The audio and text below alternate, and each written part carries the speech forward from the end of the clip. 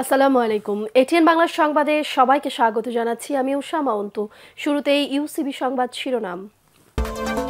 খালেদা জিয়ার রায়ের দিন নৈরাজ্য সৃষ্টি করা হলে কঠোর ব্যবস্থা, হুঁশিয়ারি স্বরাষ্ট্রমন্ত্রীর। সুনির্দিষ্ট অভিযোগে বিশৃঙ্খলাকারীদের গ্রেফতার করা হচ্ছে, জানালেন ডিএমপি কমিশনার। রায় পরবর্তী করণীয় ঠিক করতে বিএনপির স্থায়ী কমিটির জরুরি বৈঠক। মাজার জিয়ারতে দুদিনের সফরে কাল সিলেট যাচ্ছেন খালেদা জিয়া।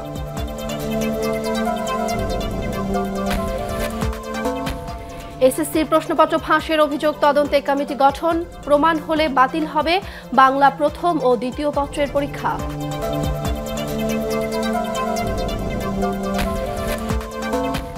সরকারের মেয়াদের শেষ সময়ে চাপ দিয়ে অন্যায্য দাবি আদায় করা যাবে না, জাতীয় বিশ্ববিদ্যালয়ের শিক্ষা সমাবেশে প্রধানমন্ত্রী।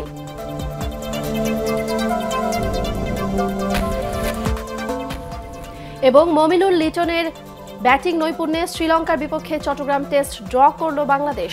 2 ইনিংসে প্রথম বাংলাদেশি সেঞ্চুরিয়ান মমিনুল। শুনছিলেন ইউসিবি সংবাদ শিরোনাম, এবারে বিস্তারিত।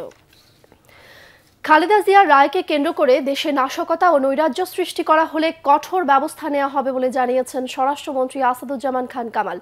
রাজধানীর গুলশান ইউথ ক্লাব মাঠে ঢাকা উত্তর আওয়ামী লীগের বর্ধিত সভায় তিনি একথা জানান। গণগ্রেফতার নয়, ভিডিও ফুটেজ দেখে পুলিশের ওপর হামলাকারীদের গ্রেফতার করা হচ্ছে বলেও জানান স্বরাষ্ট্রমন্ত্রী। কোনো নাশকতা, কোনো নৈরাজ্য, কোনো অরাজকতা আমাদের বাংলাদেশে আর হতে দেব না। পুলিশের রাইফেলগুলোকে টুকরা টুকরা করে ভেঙেছে। আপনারা দেখেছেন ওখানে প্রিজন ভ্যানটাকে কিভাবে ভাঙছে। বেগম খালেদা যাওয়ার সময় তার পাশের থেকে কিভাবে এই ধরনের নৈরাজ্য সৃষ্টি করেছে। ভিডিও ফুটেজ এবং যাদের প্রমাণ আছে তাদেরকেই আমরা শুধু ধরছি। বিএনপি চেয়ারপারসন বেগম খালেদা জিয়ার রায়কে ঘিরে জননিরাপত্তা বিঘ্নিত করার চেষ্টা করা হলে শক্ত হাতে তা দমন করা হবে বলে জানিয়েছেন ডিএমপি কমিশনার আসাদুজ্জামান মিয়া। রায়কে কেন্দ্র করে নগরবাসীকে আতঙ্কিত না হওয়ার আহ্বান জানিয়ে তিনি বলেন, সুনির্দিষ্ট অভিযোগের ভিত্তিতে বিশৃঙ্খলা সৃষ্টিকারীদের গ্রেফতার করা হচ্ছে। আরও জানাচ্ছেন মাহমুদুর রহমান। বিএনপি চেয়ারপারসন বেগম খালেদা জিয়ার বিরুদ্ধে জিয়া অরফানেজ ট্রাস্ট দুর্নীতি মামলার রায় ঘোষণার দিন রয়েছে 8 ফেব্রুয়ারি। আলোচিত মামলার রায়কে ঘিরে বিএনপি আওয়ামী লীগের নেতাকর্মীদের পরস্পর বিরোধী বক্তব্যে সাধারণ মানুষের মধ্যে তৈরি হয়েছে এক ধরনের আতঙ্ক। আইনের মাধ্যমে আদালতের একটি রায়কে ঘিরে এ ধরনের পরিস্থিতি অনভিপ্রেত বলেও মনে করেন ডিএমপি কমিশনার। এই পরিস্থিতিতে ঢাকা মহানগর পুলিশের ভূমিকা কী হবে এমন প্রশ্নের জবাবে তিনি বলেন, জননিরাপত্তার জন্য হুমকি এমন কোনো কর্মকাণ্ড করতে দেওয়া হবে না। যে কোনো ধরনের নাগরিক শৃঙ্খলা, নাগরিক নিরাপত্তা বিঘ্নিত হতে পারে, জান এবং সম্পদের হুমকি হতে পারে, এমন যে কোনো কাজের বিরুদ্ধে আমাদের কঠোর অবস্থান রয়েছে। ইতিমধ্যেই জনজীবনকে নির্ঝঞ্ঝাট করা, সকলকে নিরাপদ রাখার জন্য আমরা সব ধরনের প্রস্তুতি গ্রহণ করেছি। আমাদের গোয়েন্দা সংস্থাগুলো, আমাদের গোয়েন্দা বিভাগ, আমাদের কাউন্টার টেররিজম ইউনিটের কর্মকর্তাবৃন্দ এবং আমাদের পোশাকি পুলিশ, আমরা সমন্বিতভাবে কাজ করে যাচ্ছি। জনগণের নিরাপত্তার হুমকি হতে পারে এমন যে কোনো ঘটনাকে অত্যন্ত শক্ত হাতে নিয়ন্ত্রণ করা হবে এবং দেশের পরিচালিত আইন অনুযায়ী ব্যবস্থা নেওয়া হবে।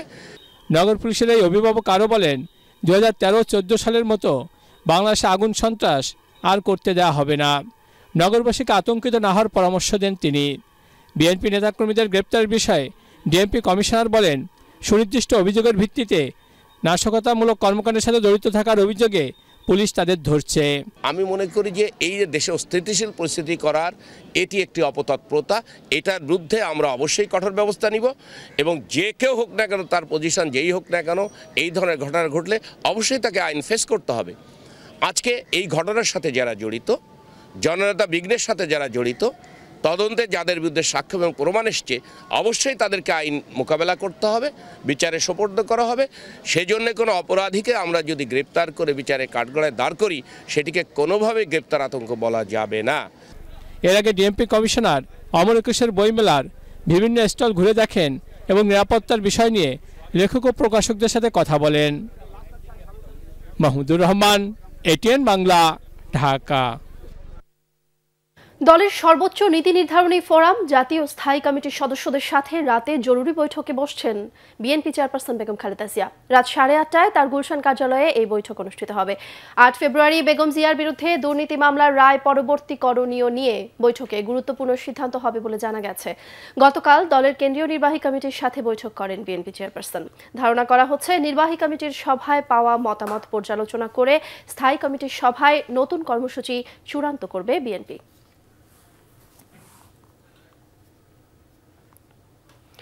বেগম খালেদা জিয়ার সিলেট সফরকে কেন্দ্র করে নেতাকর্মীদের নানাভাবে পুলিশ হয়রানি করছে বলে অভিযোগ করেছে স্থানীয় বিএনপি।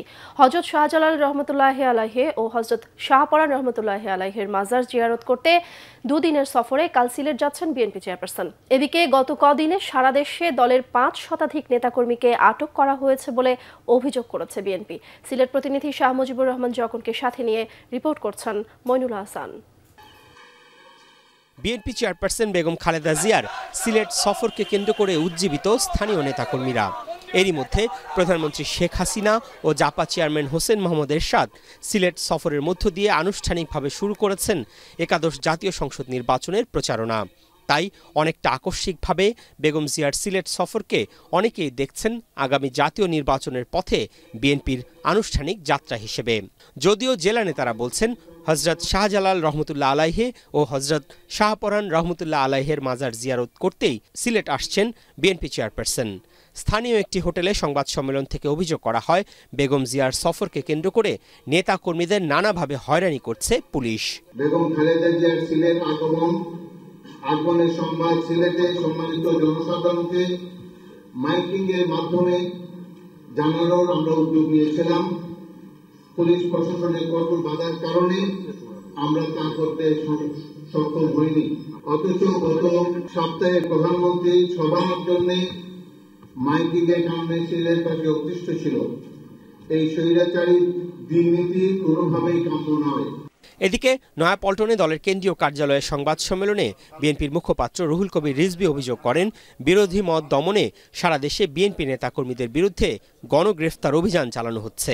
গত 5 দিনে ঢাকা সহ সারা দেশে প্রায় 500-এর অধিক নেতাকর্মীকে গ্রেপ্তার করেছে আইন শৃঙ্খলা বাহিনী। কেউ যেন বিরোধী কোনো কথা না বলতে পারে, এই হচ্ছে এই সরকারের মনোভাব। পুলিশকে দলস্বার্থে ব্যবহার করতে গিয়ে সুকৌশলে পুলিশের মেরুদণ্ড ভেঙে দেওয়া হচ্ছে। পরেও ভালোবাসা বাড়ছে, ভালোবাসা নাকি বাড়ছে, যেটা স্বরাষ্ট্রমন্ত্রী বলেছেন। রুহুল কবির রিজভী আরও বলেন, নির্যাতন নিপীড়নের মাধ্যমে সরকার খালেদা জিয়া সহ বিএনপিকে আগামী জাতীয় নির্বাচন থেকে দূরে রাখার পরিকল্পনা করছে। মইনুল হাসান, ATN বাংলা, ঢাকা। প্রশ্নপত্র ফাঁসের অভিযোগ তদন্তে কমিটি গঠন করেছে শিক্ষা মন্ত্রণালয়। বিকালে মন্ত্রণালয়ে প্রশ্নপত্র ফাঁসের ঘটনা তদন্ত বিষয়ে এক বৈঠক শেষে এই সিদ্ধান্তের কথা জানান শিক্ষামন্ত্রী নুরুল ইসলাম নাহিদ। তিনি বলেন, কারিগরি ও মাদ্রাসা শিক্ষা বিষয়ক সচিব মোহাম্মদ আলমগীরের নেতৃত্বে 11 সদস্যের এই কমিটি এসএসসি পরীক্ষার প্রশ্ন ফাঁসের বিষয়টি তদন্ত করবে এবং প্রমাণিত হলে বাংলা প্রথম ও দ্বিতীয় পত্রের পরীক্ষা বাতিল করা হবে। প্রশ্ন ফাঁসের উৎসের সন্ধান ও মূল হোতাকে ধরিয়ে দিতে পারলে 5 লাখ টাকা পুরস্কার দেওয়ার ঘোষণাও দেন মন্ত্রী। তিনি বলেন, পরীক্ষা কেন্দ্রে যে কারো কাছে স্মার্টফোন পাওয়া গেলে গ্রেফতার এবং শিক্ষার্থীর হাতে পাওয়া গেলে তাকে বহিষ্কার করা হবে। এবারের এসএসসি পরীক্ষার বাংলা প্রথম ও দ্বিতীয় পত্র পরীক্ষা শুরুর ঘণ্টাখানেক আগেই প্রশ্নপত্র ফাঁসের অভিযোগ ওঠে। এটা বন্ধ করার জন্য আমরা সব জায়গায় পরীক্ষা শুরুর 30 মিনিট আগে কখনো কোথাও খুলতে পারবে না, এইটা নিশ্চিত করতে হবে আমাদের। এইটা নিশ্চিত করবার জন্য আমরা আজকে সকল ডেপুটি কমিশনার এবং ইউএনও তাদেরকে আমরা নির্দেশ দিচ্ছি, যিনি পরীক্ষা কেন্দ্র সচিব, এই 3 জনের উপস্থিতিতে তারা খামের উপর লিখে রাখবেন যে আমরা অক্ষত অবস্থায় অত মিনিট বা 30 মিনিট আগ পর্যন্ত পেয়েছি এবং আমরা আমাদের এই সময় খুললাম। সরকারের মেয়াদের শেষ সময়ে চাপ দিয়ে অন্যায্য কোনো দাবি আদায় করা যাবে না বলে মন্তব্য করেছেন প্রধানমন্ত্রী শেখ হাসিনা। নীতিমালার ভিত্তিতেই শিক্ষা প্রতিষ্ঠানের উন্নয়ন করা হবে বলেও জানান তিনি। বঙ্গবন্ধু আন্তর্জাতিক সম্মেলন কেন্দ্রে জাতীয় বিশ্ববিদ্যালয়ের শিক্ষা সমাবেশে এসব কথা বলেন প্রধানমন্ত্রী। শিক্ষার মান নিশ্চিত করতে সময় ও চাহিদার সাথে তাল মিলিয়ে প্রয়োজনীয় ব্যবস্থা নেওয়ার নির্দেশ দেন প্রধানমন্ত্রী। আরও জানাচ্ছেন নিয়াজ জামান সজীব। শিক্ষার্থীদের উচ্চশিক্ষা অর্জনের স্বপ্ন পূরণ করতে 1992 সালে পথ চলা শুরু করে জাতীয় বিশ্ববিদ্যালয়। এই বিশ্ববিদ্যালয়ের অধিভুক্ত 2050টি সরকারি বেসরকারি কলেজ থেকে এ পর্যন্ত 28 লাখেরও বেশি শিক্ষার্থী উচ্চশিক্ষা নিয়েছেন। জাতীয় বিশ্ববিদ্যালয়ের এই শিক্ষা সমাবেশে সারা দেশ থেকে 2000-এর বেশি অধ্যক্ষ যোগ দেন। এতে প্রধানমন্ত্রী শেখ হাসিনা 10টি স্থাপনা সহ 11টি প্রকল্পের উদ্বোধন করেন। শুভ উদ্বোধন ঘোষণা করছি। প্রতিযোগিতামূলক বিশ্বে টিকে থাকতে শিক্ষা ব্যবস্থা আরও আধুনিক করার তাগিদ দেন প্রধানমন্ত্রী। অনেক সময় আমাদের অনেকে বলেন শিক্ষা মানসম্মত হচ্ছে না, শিক্ষা মানসম্মত হচ্ছে না। এটা কিন্তু এমন একটা বিষয় যেটা আপনি মানটা কিভাবে নির্ধারণ করবেন, কারণ শিক্ষার মান উন্নয়ন এটা একটা ধারাবাহিক বিষয়। কাজেই সময়ের চাহিদার সাথে তাল মিলিয়ে শিক্ষার বিষয় বাছাই করতে হবে, নির্দিষ্ট করতে হবে এবং শিক্ষা প্রদান করতে হবে। এ সময় কোনো ধরনের অন্যায্য দাবি না তুলতে শিক্ষকদের প্রতি আহ্বানও জানান তিনি। আমাদের সকলকে আন্তরিকতার সাথে কাজ করতে হবে এবং এটুকু ভরসা রাখতে হবে যে আওয়ামী লীগ যতক্ষণ ক্ষমতায় আছে কাউকে বঞ্চিত করে নাই, বঞ্চিত করবে না। সাথে সাথে এটুকু আমি বলবো যে চাপ দিয়ে কিন্তু কেউ কিছু আদায় করতে পারবে না। কেউ যদি মনে করেন যে সরকার এটা শেষ বছর কাজে এমনি দাবি করলেই আমরা সব শুনে ফেলবো, আমি কিন্তু ক্ষমতার পরোয়া করি না, এটা আমি বলে দিচ্ছি। বিএনপি জামাতের সমালোচনা করে তিনি আবারও বলেন তারা দেশকে অনেক পিছিয়ে দিয়েছিল। এই অবৈধ ক্ষমতা দখলকারীরা কিছুই দিতে পারে না। হ্যাঁ, তাদের বহুদলীয় গণতন্ত্রের অর্থ ছিল, যারা আমাদের স্বাধীনতা বিরোধী ছিল, যুদ্ধ অপরাধী ছিল, যাদের রাজনীতি নিষিদ্ধ ছিল, তাদের রাজনীতি করার সুযোগ করে দেওয়াটাই যদি বহুদলীয় হয় তাহলে আমার কিছু বলার নেই। এর আগে শিক্ষার সার্বিক পরিবেশ বিবেচনায় জাতীয় বিশ্ববিদ্যালয়ের অধিভুক্ত সরকারি বেসরকারি 7টি সেরা কলেজকে পুরস্কৃত করেন প্রধানমন্ত্রী। নিয়াজ জামান সজীব, ATN বাংলা, ঢাকা। রাষ্ট্রের প্রধান 3 অঙ্গ আইন, বিচার ও নির্বাহী বিভাগের মধ্যে সমন্বয়ের চেষ্টা করার প্রতিশ্রুতি দিলেন নতুন প্রধান বিচারপতি সৈয়দ মাহমুদ হোসেন। দায়িত্ব নেওয়ার পর প্রধান বিচারপতির এজলাস কক্ষে সুপ্রিম কোর্ট আইনজীবী সমিতি ও অ্যাটর্নি জেনারেলের দেয়া সংবর্ধনায় তিনি এই কথা বলেন। বিচার বিভাগকে এগিয়ে নিতে প্রয়োজনীয় সবকিছু করবেন বলেও জানান প্রধান বিচারপতি। রিপোর্ট হুমায়ুন চিশতির। প্রধান বিচারপতি নিযুক্ত হইয়া দেশের 22তম প্রধান বিচারপতি হিসেবে শপথ নেওয়ার পর রোববার সকালে সুপ্রিম কোর্টে যান সৈয়দ মাহমুদ হোসেন। সকাল 10:30টায় এজলাসে বসেন তিনি। এ সময় আপিল বিভাগ ও হাইকোর্ট বিভাগের বিচারপতিরাও এজলাসে উপস্থিত ছিলেন। রেওয়াজ অনুযায়ী অ্যাটর্নি জেনারেল ও সুপ্রিম কোর্ট আইনজীবী সমিতির পক্ষ থেকে তাকে সংবর্ধনা জানানো হয়। বিচার বিভাগকে যাতে দুর্নীতিমুক্ত, স্বচ্ছ এবং সাধারণ মানুষের আশা আকাঙ্ক্ষার যাতে প্রতিফলিত হয় বিচার বিভাগের রায়, এই জন্য ওনার প্রতি আমি আমার বক্তব্যে আহ্বান জানিয়েছি। আমরা প্রধান বিচারপতিকে অনুরোধ করেছি, ইতিমধ্যে বিচার বিভাগের যে ক্ষত সৃষ্টি হয়েছে এবং বিচার বিভাগের উপরে যে মানুষের আস্থা চলে গিয়েছে, সেটা আপনার দক্ষতার মাধ্যমে, আপনার কর্মতৎপরতার মাধ্যমে আপনি সেটা ফিরিয়ে আনবেন। সংবিধানের কাঠামোর মধ্যে থেকে দায়িত্ব পালনের প্রতিশ্রুতি দিয়ে প্রধান বিচারপতি বলেন, মামলা জটই এখন বিচার বিভাগের জন্য সবচেয়ে বড় সমস্যা। এই সংকট কাটাতে বার ও বেঞ্চকে ঐক্যবদ্ধভাবে কাজ করতে হবে। তিনি বলেন, আইন, নির্বাহী ও বিচার বিভাগ রাষ্ট্রের এ 3 অঙ্গের মধ্যে পারস্পরিক সহযোগিতার মাধ্যমে একটি দেশ উন্নয়নের পথে এগিয়ে যেতে পারে। বর্তমান প্রেক্ষাপটে সংবিধান অনুযায়ী বিচারপতি নিয়োগের আইন তৈরি করা অপরিহার্য বলেও মনে করেন তিনি। বিচার বিভাগকে গতিশীল করতে ডিজিটাল প্রযুক্তির ব্যবহারের উপর জোর দেন প্রধান বিচারপতি। সংবিধানের বিচারক নিয়োগের ব্যাপারে যে একটা আইন তৈরি করার কথা আছে, সেটা প্রণয়ন করা অপরিহার্য বলে উনি বলেছেন। আইন বিভাগ, বিচার বিভাগ, শাসন বিভাগ, এর ভিতরে যাতে একটা সমন্বয় থাকে এবং একের সাথে একের পরিপূরক হিসেবে যাতে কাজ করে, এই জিনিসগুলি উনি ওনাদের বিচারের কার্যে বা রায়ের ভিতরে উনি প্রতিফলিত করার চেষ্টা করবেন। বেলা 12:30টায় নতুন প্রধান বিচারপতির নেতৃত্বে আপিল বিভাগের বিচার কাজ শুরু হয়, চলে দুপুর 1টা পর্যন্ত। পরে 1:30টার দিকে ধানমন্ডি 32 নম্বরে যান প্রধান বিচারপতি সৈয়দ মাহমুদ হোসেন। সেখানে জাতির জনক বঙ্গবন্ধু শেখ মুজিবুর রহমানের প্রতিকৃতিতে ফুল দিয়ে শ্রদ্ধা জানান তিনি। হুমায়ুন চিশতি, ATN বাংলা, ঢাকা। সরকারের প্রভাবমুক্ত হয়ে নিম্ন আদালত রায় দিতে পারে না, খালেদা জিয়ার এমন বক্তব্যকে অসত্য বলেছেন আইনমন্ত্রী আনিসুল হক। রাজধানীতে এক অনুষ্ঠানে তিনি আরও বলেন, প্রধান বিচারপতি নিয়োগে জ্যেষ্ঠতা মানার বাধ্যবাধকতা নেই। এছাড়া শিগগিরই হাইকোর্ট এবং আপিল বিভাগে নতুন বিচারপতি নিয়োগ দেওয়ার কথাও জানান আইনমন্ত্রী। একরামুল হক সায়েমের রিপোর্টে বিস্তারিত। সেখানে কোন অপরাধের উপরে বিচারটা হবে, তারপরেও তারা গায়ের জোরে বিচার করতে চায়, গায়ের জোরে কথা বলতে চায়। আজকে নিম্ন আদালত সরকারের কাছে সঠিক রায় দেওয়ার ক্ষমতাটা তাদের নেই। বিএনপির নির্বাহী কমিটির সভায় দলের চেয়ারপারসন বেগম খালেদা জিয়ার এমন মন্তব্যের কড়া সমালোচনা করেন আইনমন্ত্রী। আমি দুঃখিত যে উনি এই কথাটা বলেছেন, কিন্তু এটা সম্পূর্ণ অসত্য। বিচার হয়েছে আদালতে, সাক্ষ্য প্রমাণ হয়েছে এবং সেই সাক্ষ্য প্রমাণ বিশ্লেষণা এবং বিবেচনায় নিয়ে বিজ্ঞ বিচারক তার রায় দেবে। রাজধানীতে এক অনুষ্ঠান শেষে সাংবাদিকদের প্রশ্নের জবাবে আইনমন্ত্রী বিচার ব্যবস্থার প্রতি সবাইকে শ্রদ্ধাশীল হওয়ার আহ্বান জানান। হাইকোর্ট ও আপিল বিভাগে নতুন বিচারপতি নিয়োগ নিয়েও কথা বলেন তিনি। আপনারা খুব শিগগিরই দেখবেন যে হাইকোর্ট ডিভিশন এবং appellate division of the supreme court of বাংলাদেশে বিচারপতি নিয়োগ দেওয়া হচ্ছে। এদিকে জ্যেষ্ঠতার বিচারে আপিল বিভাগের দ্বিতীয় অবস্থানে থাকা সৈয়দ মাহমুদ হোসেনের প্রধান বিচারপতি হওয়ায় নিয়মের কোনো ব্যত্যয় ঘটেনি বলেও দাবি করেন আইনমন্ত্রী। সংবিধান দেখেন তাহলে ৯৫ অনুচ্ছেদে পরিষ্কারভাবে বলা আছে মহামান্য রাষ্ট্রপতি প্রধান বিচারপতি নিয়োগ দেবেন। সেখানে কোথাও লেখা নাই যে জ্যেষ্ঠতার ভিত্তিতে তিনি নিয়োগ দিবেন। এর আগে রাজধানীর একটি হোটেলে বাংলাদেশ এমপ্লয়ার্স ফেডারেশন আয়োজিত কর্মশালায় বক্তব্য দেন আইনমন্ত্রী আনিসুল হক। একরামুল হক সায়েম, ATN বাংলা, ঢাকা। বাংলাদেশ থেকে বিদেশে পাচার হওয়া অর্থ ফেরত আনতে বর্তমানে ৩২টি মামলা প্রক্রিয়াধীন। পাচার হওয়া টাকার মোট পরিমাণ জানতে শিগগিরই আন্তর্জাতিক সংস্থাকে নিয়োগ দেওয়া হবে। মানি লন্ডারিং ও সন্ত্রাসী অর্থায়ন প্রতিরোধে বাংলাদেশ ব্যাংক ও জাতীয় রাজস্ব বোর্ড NBR এর মধ্যে সমঝোতা স্মারক সই অনুষ্ঠানে এসব তথ্য জানানো হয়। আরও জানাচ্ছেন শারফুল আলম।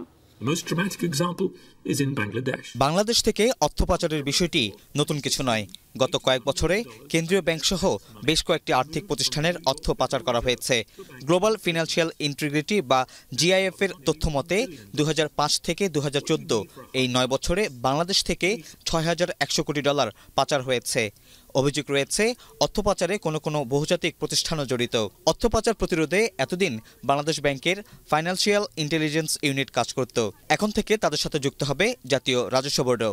বাইরে যদি পাচার হয়ে থাকে তারা যাতে সেসব তথ্য সংগ্রহ করতে পারে, একটি ফান্ডকে এই কাজটা দেওয়ার জন্য চিন্তা ভাবনা করছি।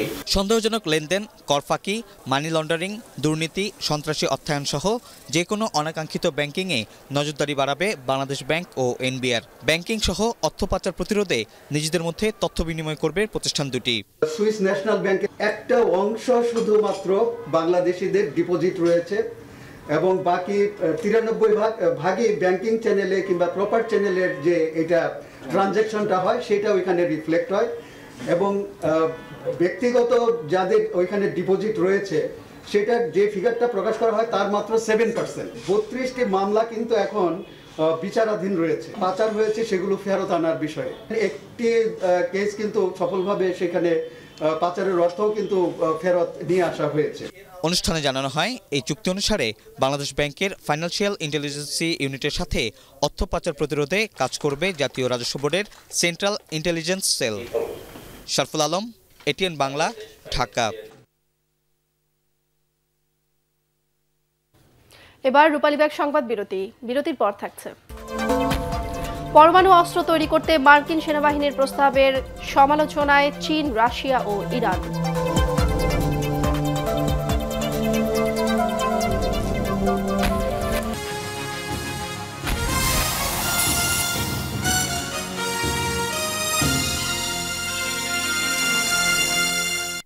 বিরতির পর আরেকবার আমন্ত্রণ এটিএন বাংলার সংবাদে। 4 দিনের সফরে বাংলাদেশে এসেছেন সুইজারল্যান্ডের প্রেসিডেন্ট আলা বেরসে। দুপুরে হযরত শাহজালাল আন্তর্জাতিক বিমানবন্দরে সুইস প্রেসিডেন্টকে স্বাগত জানিয়েছেন রাষ্ট্রপতি আব্দুল হামিদ। বিমানবন্দরে তাকে লাল গালিচা সংবর্ধনা দেওয়া হয়। তার এই সফরে রোহিঙ্গা সংকট এবং দুই দেশের মধ্যকার সম্পর্ক উন্নয়ন বিশেষ গুরুত্ব পাবে। সফরে রাষ্ট্রপতি আব্দুল হামিদ ও প্রধানমন্ত্রী শেখ হাসিনার সাথে দেখা করবেন সুইস কনফেডারেশনের প্রেসিডেন্ট আলা বেরসে। পররাষ্ট্রমন্ত্রী আবুল হাসান মাহমুদ আলীর সাথেও তার সৌজন্য বৈঠক হবে। প্রেসিডেন্ট বেরসে মঙ্গলবার কক্সবাজারের কুতুপালংয়ে রোহিঙ্গা ক্যাম্প পরিদর্শন করবেন। ঢাকা আর্ট সামিট পরিদর্শন করবেন সুইস প্রেসিডেন্ট। এটাই সুইজারল্যান্ডের কোনো প্রেসিডেন্টের বাংলাদেশে প্রথম সফর। বাংলাদেশ টেক্সটাইল বিশ্ববিদ্যালয়ের শিক্ষার্থীরা বিভিন্ন দাবিতে রাস্তা অবরোধ করে বিক্ষোভ করেছে। এতে তেজগাঁও 7 রাস্তা মোড় থেকে মগবাজার ও মহাখালী পর্যন্ত যান চলাচল ব্যাহত হয়। সৃষ্টি হয় তীব্র যানজটের। পরে বিশ্ববিদ্যালয়ের উপাচার্যের দাবি বিবেচনার আশ্বাসে কর্মসূচি প্রত্যাহার করে আন্দোলনকারীরা। আরও জানাচ্ছেন মিজান শাহজাহান। অতিরিক্ত ফি আদায় বন্ধ, ফলে আসন সংকট সমাধান সহ 7 দফা দাবিতে আন্দোলনে নামে বাংলাদেশ টেক্সটাইল বিশ্ববিদ্যালয়ের শিক্ষার্থীরা। বেলা 11টা থেকে 12:30 পর্যন্ত ক্যাম্পাসের সামনে সড়ক অবরোধ করে বিক্ষোভ করে তারা। এতে বন্ধ হয়ে যায় রাস্তার দুপাশের যান চলাচল। শিক্ষার্থীরা বলেন, দীর্ঘদিন ধরে তাদের এসব সমস্যার কথা তুলে ধরা হলেও বিশ্ববিদ্যালয় কর্তৃপক্ষ কোনো কর্ণপাত করেনি। আমাদের হলের কোনো পরিবেশ নাই, পড়াশোনার কোনো পরিবেশ নাই, রিডিং রুম নাই, কিচ্ছু নাই। আমাদের হলে কোনো ফ্যাসিলিটিস নেই। একটা রুমে 14 জন করে ছেলেপেলে থাকে। আমি ফোর্থ ইয়ার স্টুডেন্ট, আমি কি আবার যা লেভেল 1-এ ভর্তি হয়ে লেভেল 1-এ সাপ্লিমেন্টারি দেবো? হঠাৎ করে যদি আমাদের একটা ডিসিশন দেওয়া হয়, তাহলে আমরা তো ইনডিসিশনের মধ্যে পড়ে যাবো। সাধারণ শিক্ষার্থী আন্দোলন ছাড়া তখন কি করবে? উপাচার্য শিক্ষার্থীদের যৌক্তিক দাবি মেনে নেওয়ার আশ্বাস দিলে রাজপথ থেকে ক্যাম্পাসে ফিরে যান আন্দোলনকারীরা। পুলিশ করা পাহারায় থাকলেও কোনো অনাকাঙ্ক্ষিত ঘটনা ঘটেনি। তবে বেশ কিছু সময় সড়ক বন্ধ থাকায় সাধারণ মানুষ চরম ভোগান্তিতে পড়েন। এই রাস্তা যদি ব্লক হয়ে থাকে ঘন্টার পর ঘন্টা ধরে, তাহলে পুরো ঢাকা শহরে ট্রাফিক কনজেশন হয়ে যাবে। তো ওরা তখন স্টুডেন্ট আমাদেরকে বললো যে ভিসা যদি আমাদেরকে আশ্বস্ত করেন তাহলে আমরা রাস্তা থেকে সরে যাব। দাবিগুলো নিয়ে আলোচনা চলা অবস্থায় শিক্ষার্থীদের রাজপথে নামাকে অনাকাঙ্ক্ষিত বলে মনে করেন বিশ্ববিদ্যালয়ের উপাচার্য। একাডেমিক স্ট্যান্ডার্ডকে আমরা ফলো করাবো না, এটা হলো কথা। আমরা এখানে একাডেমিক বিশৃঙ্খলা আমরা এখানে হইতে দিব না, এবং এটা আমরা কখনো করবো না। কোনো নিয়মের মধ্যে থেকে তাদেরকে যতভাবে হেল্প করা যায় সবভাবেই আমরা তাদের জন্য কাজ করব। আন্দোলনের নেপথ্যে কোনো মহলে উস্কানি রয়েছে কিনা তাও খতিয়ে দেখা হবে বলে জানিয়েছে বিশ্ববিদ্যালয় প্রশাসন। মিজান শাহজাহান, এটিএন বাংলা, ঢাকা। ওআইসিভুক্ত সদস্য রাষ্ট্রগুলোর পর্যটন মন্ত্রীদের অংশগ্রহণে ঢাকায় কাল থেকে শুরু হচ্ছে আইসিটিএম সম্মেলন। মুসলিম রাষ্ট্রগুলোর সর্বোচ্চ ফোরামের এই সম্মেলনে মসজিদের শহর হিসেবে রাজধানী ঢাকাকে ইসলামিক ট্যুরিজম সিটি ঘোষণা করা হতে পারে বলে জানিয়েছেন বিমান ও পর্যটন মন্ত্রী AKM শাহজাহান কামাল। সচিবালয়ে সংবাদ সম্মেলনে মন্ত্রী আরও জানান, প্যান প্যাসিফিক সোনারগাঁও হোটেলে সম্মেলনের উদ্বোধন করবেন প্রধানমন্ত্রী শেখ হাসিনা। 3 দিনের সম্মেলনে ওআইসিভুক্ত 25টি দেশের 15 জন পর্যটন মন্ত্রী ও সংশ্লিষ্ট শীর্ষ কর্মকর্তা সহ 84 জন প্রতিনিধি অংশ নিচ্ছেন। খালেদা জিয়ার দুর্নীতি মামলার রায় নিয়ে কোনো বিশৃঙ্খলা সৃষ্টি করা হলে তার পরিণতি ভয়াবহ হবে বলে বিএনপিকে হুঁশিয়ার করে দিলেন খাদ্যমন্ত্রী কামরুল ইসলাম। প্রয়াত আওয়ামী লীগ নেতা সুরঞ্জিত সেনগুপ্তের মৃত্যুবার্ষিকী উপলক্ষে জাতীয় প্রেস ক্লাবে আয়োজিত এক স্মরণ সভায় খাদ্যমন্ত্রী এই হুঁশিয়ারি উচ্চারণ করেন। সভায় আওয়ামী লীগের প্রচার সম্পাদক হাসান মাহমুদ বলেন, খালেদা জিয়ার দুর্নীতি মামলার রায় হওয়ার আগেই বিএনপির নেতাকর্মীরা যা করছে তা আদালত অবমাননার শামিল।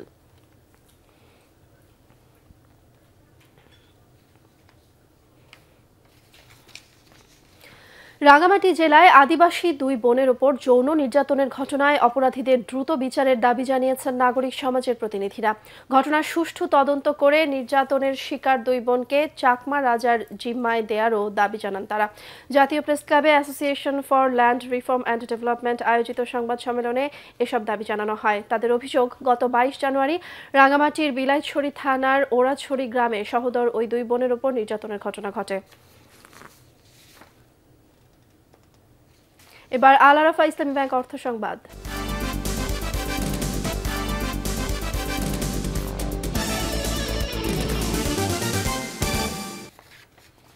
নির্বাচনকে সামনে রেখে উন্নয়ন প্রকল্প বাস্তবায়নে তদারকি বাড়াতে নির্দেশনা দিয়েছেন একনেক চেয়ারপারসন প্রধানমন্ত্রী শেখ হাসিনা। একনেক সভা শেষে পরিকল্পনামন্ত্রী আ.হ.ম মোস্তফা কামাল কথা জানান। একনেক সভায় র্যাব সদর দপ্তর নির্মাণে 500 কোটি ও মিরপুরের সরকারি কর্মকর্তাদের আবাসিক ভবন নির্মাণে 300 কোটি টাকার আলাদা 2টি নতুন প্রকল্প অনুমোদন দেওয়া হয়। এছাড়া 9টি পুরনো প্রকল্পের সংশোধন এনে মোট 11 প্রকল্পে প্রায় 7,500 কোটি টাকা অনুমোদন দিয়েছে জাতীয় অর্থনৈতিক পরিষদের নির্বাহী কমিটি। এবার আন্তর্জাতিক সংবাদ।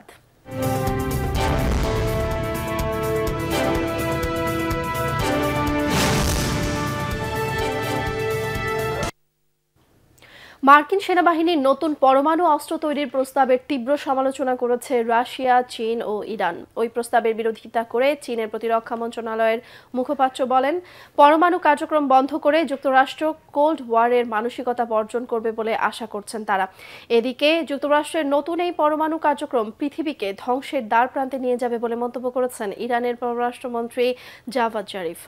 এর আগে অত্যাধুনিক ও ছোট আকারের পরমাণু অস্ত্র তৈরি করতে ওয়াশিংটনকে মার্কিন সেনাবাহিনীর দেয়া প্রস্তাবকে সংঘাতমূলক ও চরম হতাশাজনক বলে আখ্যায়িত করেন রুশ পররাষ্ট্রমন্ত্রী সার্গেই লাভরভ। সিরিয়ার আফরিন অঞ্চলে কুর্দি গেরিলাদের বিরুদ্ধে অভিযানে একদিনেই প্রাণ হারালো তুর্কি 7 সেনা। আঙ্কারার জন্য এটা বড় ধাক্কা বলে মনে করছে বিভিন্ন সংবাদ মাধ্যম। বিবিসি জানায়, অভিযান চলাকালে গেরিলারা তুর্কি বাহিনীর একটি ট্যাঙ্কে হামলা চালায়, এতে 5 সৈন্য মারা যায়। এছাড়া অন্য এক সংঘর্ষে নিহত হয় আরও 2 জন।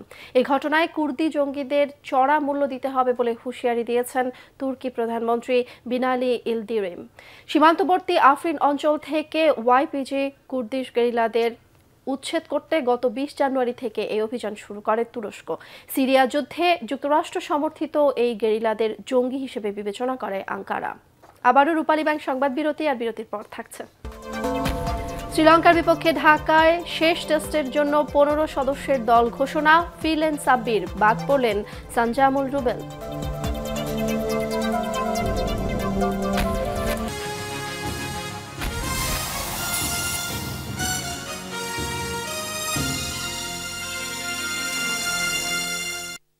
দেখছেন এটিএন বাংলা সংবাদ।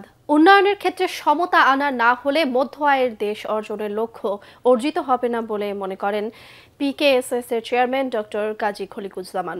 পল্লী কর্ম সহায়ক ফাউন্ডেশন পিকেএসএফ এর উদ্যোগে আয়োজিত এক সেমিনারে বক্তব্য রাখতে গিয়ে তিনি কথা বলেন। পিকেএসএফ মিলনায়তনে এই সেমিনারে সমাজ কল্যাণমন্ত্রী রাশেদ খান মেনন এবং পররাষ্ট্র প্রতিমন্ত্রী শাহরিয়ার আলম উপস্থিত ছিলেন।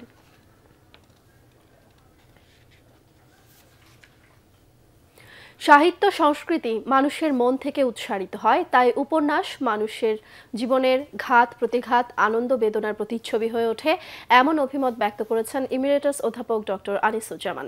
জাতীয় প্রেস ক্লাবে কবি সেলিম আজাদ চৌধুরীর তেপান্তরের মাঠ পেরিয়ে ও কোন কুলে মোর ভিড়ল তরি বইয়ের প্রকাশনা উৎসবে তিনি কথা বলেন। এতে অন্যান্যের মধ্যে emeritus professor doctor A K Azad Chowdhury, কথাসাহিত্যিক সেলিনা হোসেন, গীতিকার কে.জি. মোস্তফা ও কবি হাসান হাফিজ বক্তব্য রাখেন।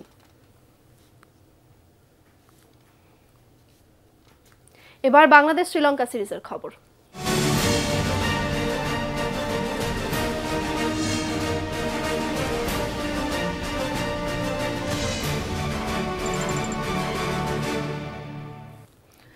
মমিনুল আর লিটন দাসের অসাধারণ ব্যাটিংয়ে চট্টগ্রাম টেস্টে ড্র নিয়ে মাঠ ছেড়েছে বাংলাদেশ। ম্যাচের পঞ্চম দিনে দ্বিতীয় ইনিংসে 5 উইকেটে বাংলাদেশের রান যখন 307, 2 অধিনায়কই তখন ড্র মেনে নেন।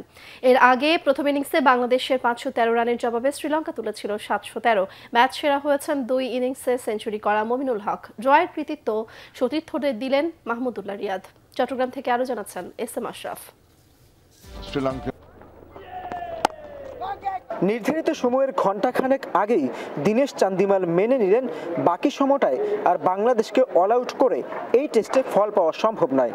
তাতে জয়ের সমান এক ড্র নিয়েই মাঠ ছাড়ল টাইগাররা। এই ড্রয়ের মাহাত্ম্যটা একটু অন্যরকম, কারণ চতুর্থ দিন 3 উইকেট খুইয়ে বসার পর ব্যাটসম্যানরাও শঙ্কায় ছিলেন পরাজয় এড়ানো যাবে কিনা। মমিনুল আর লিটন দাস যেন স্বাগতিক দর্শকদের টেস্ট বাঁচানোর আকুতি শুনতে পেলেন। অবিচ্ছিন্ন জুটিটা লাঞ্চ পেরিয়ে দ্বিতীয় সেশনের প্রথম ঘণ্টাতেও লঙ্কানদের হতাশায় ফেলল। কক্সবাজারের যুবরাজ সৌরভের ব্যাট দুটি ছড়ালো আরও একবার। তাতে টেন্ডুলকার, জহির আব্বাস, গাঙ্গুলিদের মতো কিংবদন্তিরা যা পারেননি, এক টেস্টে জোড়া সেঞ্চুরি করে সেই কীর্তি গড়লেন মমিনুল। নায়ক যেখানে মমিনুল, দ্বিতীয় ইনিংসের পার্শ্বনায়ক হয়ে লিটন দাস শুধু নিজেকে নয়, রক্ষা করলেন দেশকেও। চতুর্থ উইকেট জুটিতে নিজেদের সর্বোচ্চ 180 রান যোগ করে মমিনুলের বিদায়ের পর লিটন দাস পুরলেন 6 রানের জন্য সেঞ্চুরি মিসের হতাশায়। তবে ততক্ষণে বাংলাদেশ নিরাপদ দূরত্বে। রিয়াদ মোসাদ্দেকরা পার করে দিলেন বাকি সময়টুকু। 32তম জন্মদিনটিতে অপরাজিতই রইলেন দেশের 10ম টেস্ট অধিনায়ক। শঙ্কা ছিল ভয়, তবে মমিনুল আর লিটন দাসের ব্যাটিংয়ে শেষ পর্যন্ত হলো তার জয়। নিষ্প্রাণ উইকেটে ব্যাটিং করে ব্যাটসম্যানরা পেলেন বিশ্বাস, আর সারাদিন খেটেখুটে বোলারদের উঠল নাভিশ্বাস।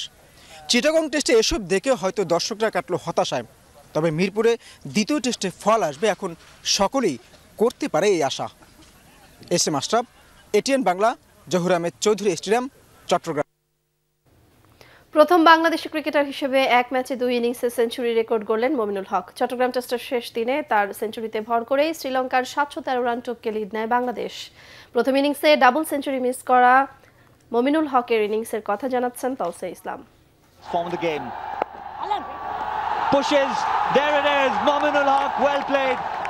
দিনের একেবারে মাঝামাঝি সময়ে নতুন উচ্চতায় উঠে গেলেন মমিনুল হক। এক টেস্টের 2 ইনিংসে 3 অঙ্কের ম্যাজিক ফিগারে পৌঁছানোর নজির ছিল না কোনো বাংলাদেশির। এবার সেই এলিট ক্লাবে প্রিন্স অফ কক্সবাজার। আমরা যে বিশ্বাস করবো আমরা খেলাটা শেষ করে সুন্দর আসবো, খেলাটা শেষ করে হাসি মুখে শেষ করে দেবো। আমি বেশি আগে রাখবো আপনার সেকেন্ড ইনিংসটা, কারণ সেকেন্ড ইনিংসটা আপনার ম্যাচ বাঁচানোর ইনিংস ছিল আমার কাছে মনে হয়। সেকেন্ড ইনিংসটা আমার কাছে অনেক বেশি এনজয়েবল ছিল। প্রথম ইনিংসে তার 176 রানে ভর করেই 513 রানের বিশাল সংগ্রহ পেয়েছিল স্বাগতিকরা। দ্বিতীয় ইনিংসে তামিম, কায়েস, মুশফিকদের হারিয়ে চতুর্থ দিনেই ম্যাচ হারের শঙ্কায় পড়া স্বাগতিকদের দ্বিতীয় ইনিংসেরও হাল ধরেন এই বাঁহাতি। শেষ দিনের প্রথম সেশনে আর কোনো উইকেট হারাতে দেননি দলকে। পরাজয়ের চোখ রাঙানি থামিয়ে দলকে এনে দিয়েছেন লিড। প্রথম সেশনেই পেয়েছিলেন আরেক রেকর্ডের দেখা। এই ইনিংসে ব্যক্তিগত 56 রান করে একই ম্যাচে কোনো বাংলাদেশের পক্ষে সর্বোচ্চ রানের রেকর্ডে তামিম ইকবালকে টপকে যান এই বাঁহাতি। চন্ডিকা হাতুরা সিং এর অপছন্দের কারণে টাইগারদের টেস্ট একাদশে জায়গা হারানো এই তরুণ নিজেকে অন্য উচ্চতায় নিয়ে গেলেন সেই হাতুরুর দলের বিপক্ষে।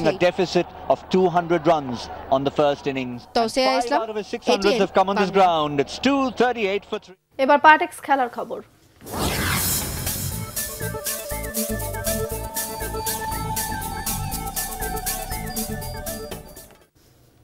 শ্রীলঙ্কার বিপক্ষে ঢাকার দ্বিতীয় ও শেষ টেস্টের জন্য 15 সদস্যের দল ঘোষণা করেছে বাংলাদেশ ক্রিকেট বোর্ড BCB। দলে নেওয়া হয়েছে ব্যাটিং অলরাউন্ডার সাব্বির রহমানকে, আর বাদ পড়েছেন সঞ্জামুল ইসলাম ও রুবেল হোসেন।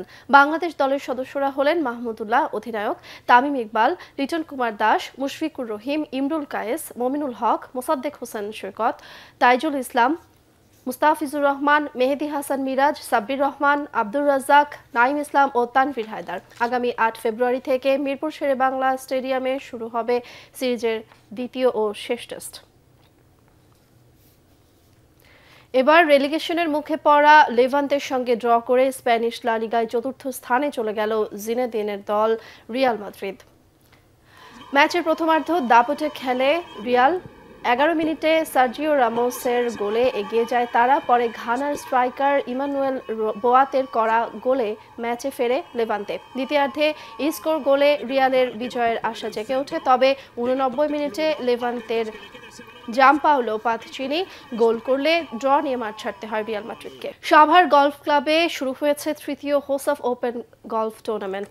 সকালে 4 দিনের এই টুর্নামেন্টের উদ্বোধন করেন সাভার সেনানিবাসের 71 পদাতিক ব্রিগেডের ব্রিগেডিয়ার জেনারেল শেখ মোহাম্মদ সারওয়ার হোসেন। এ সময় উপস্থিত ছিলেন বিপিজি এর সেক্রেটারি জেনারেল অবসরপ্রাপ্ত brigadier GM Kamrul Islam, golf ক্লাবের সিইও অবসরপ্রাপ্ত মেজর ANM আব্দুল ওয়াহাব। এবারের টুর্নামেন্টে বাংলাদেশের সেরা 84 জন প্রফেশনাল গলফার ও 11 জন অ্যামেচার গলফার অংশ নিচ্ছেন। প্রতিযোগিতার মিডিয়া পার্টনার ATN বাংলা। শেষ করার আগে ইউসিবি সংবাদ শিরোনাম জানিয়ে দেব আরও একবার। খালেদা জিয়ার রায়ের দিন নৈরাজ্য সৃষ্টি করা হলে কঠোর ব্যবস্থা, হুঁশিয়ারি স্বরাষ্ট্রমন্ত্রীর। সুনির্দিষ্ট অভিযোগে বিশৃঙ্খলাকারীদের গ্রেফতার করা হচ্ছে, জানালেন ডিএমপি কমিশনার। রায় পরবর্তী করণীয় ঠিক করতে বিএনপির স্থায়ী কমিটির জরুরি বৈঠক। মাজার জিয়ারতে 2 দিনের সফরে কাল সিলেট যাচ্ছেন খালেদা জিয়া।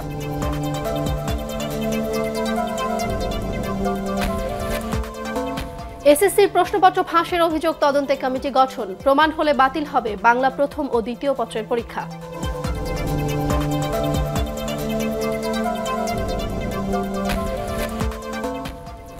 সরকারের মেয়াদের শেষ সময়ে চাপ দিয়ে অন্যায্য দাবি আদায় করা যাবে না, জাতীয় বিশ্ববিদ্যালয়ের শিক্ষা সমাবেশে প্রধানমন্ত্রী।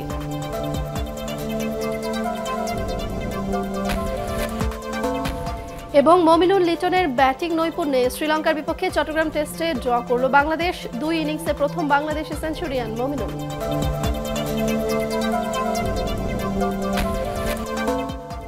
এই ছিল এখনকার মতো। রইল পরবর্তী সংবাদ দেখার আমন্ত্রণ। ধন্যবাদ সবাইকে।